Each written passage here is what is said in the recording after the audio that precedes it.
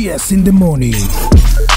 Hello, good morning. Karibu sana DsInTheMornig. Mimi ni Kuja and I'm ready kukuletea zile story zote kale ambazo zimefanya vizuri in and out of Tanzania. Be ready. Story ya kwanza leo nataka nikwambie kwamba kutoka Bongo Tanzania, Vanessa Mdee anazidi kutisha sana worldwide, na sasa hivi kuna good news kwa mashabiki wote wa Vanessa Mdee, lakini hustle za Vanessa Mdee mwaka 2019 zinaonekana kabisa dunia nzima, au sio? Sauti ya Vanessa Mdee, wimbo wake ambao unafahamika kama That's For Me, imesikika kwenye speaker za uwanja wa American Airlines Center pande za Dallas, Texas kule nchini Marekani, ambapo palikuwa pana mchezo wa NBA kati ya Dallas Mavericks pamoja na New Orleans. Mchezo huo ulipigwa alfajiri ya kuamkia jana kule nchini Marekani, na New Orleans ilibuka na ushindi wa vikapu 129 kwa 125. So Vanessa Mdee pia ameamua kushare kwenye ukurasa wake wa Instagram akitushirikisha furaha yake kwa sababu ya tukio hilo. Lakini ni kutaarifu kwamba ngoma hiyo ilipigwa ikiwa imeshirikiana na DJ Kila kutoka kule South Africa pamoja na Vanessa Mdee, bila kusahau Distraction Boys.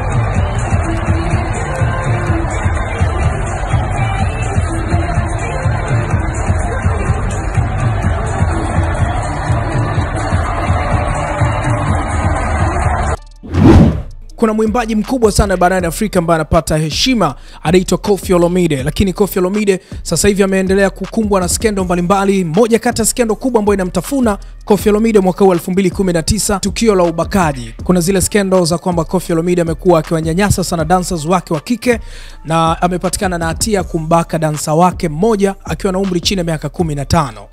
Mahakama kule nchini Ufaransa imemhukumu Koffi Olomide kwenda gerezani miaka 2 baada ya kukutwa na hatia hiyo, lakini hukumu hiyo ikiwa inatolewa, Koffi Olomide hakuwepo mahakamani. Lakini ambacho natakiwa kujua ni kwamba wanenguaji 4 walikuwa wakifanya kazi wameiambia mahakama kwamba walinyanyaswa kingono mara kadhaa kati ya mwaka 2002 na mwaka 2006, na wameeleza kwamba unyanyasaji huo ulikuwa unafanyika kati ya Jamhuri ya Kidemokrasia ya Kongo pamoja na kule nchini Ufaransa.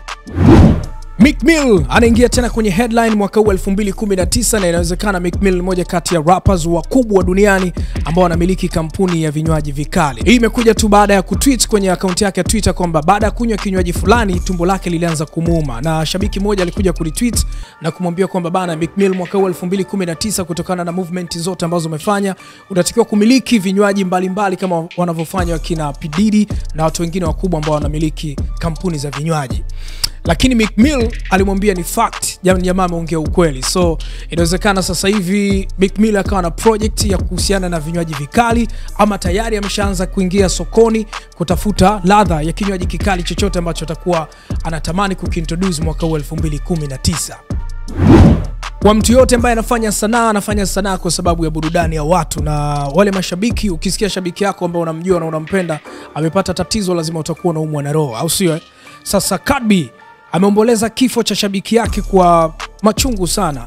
Nataka nikwambie shabiki wa Kadbi ambaye anafahamika kama Alasia, ambaye alifariki kwa ugonjwa wa saratani, alikuwa ni shabiki mkubwa sana wa Kadbi, na kupitia ukurasa wa Instagram wa Kadbi, kutokana na machungu aliyopata baada ya kupoteza shabiki yake huyo wa kike, ameamua kuposti ujumbe huu ambao unaonyesha uchungu mkubwa baada ya kumpoteza shabiki yake. So wale washikaji wangu wa karibu ambao mna mashabiki zenu, nafikiri unaweza kuwa unapitia feelings ambazo anapitia Kadbi baada ya kumpoteza mtu ambaye unajua alikuwa anakushabikia.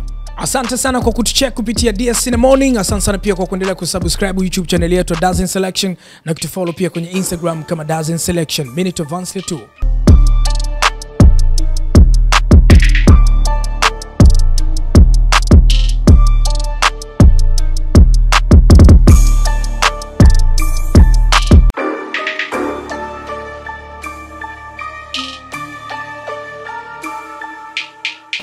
DsInTheMornig.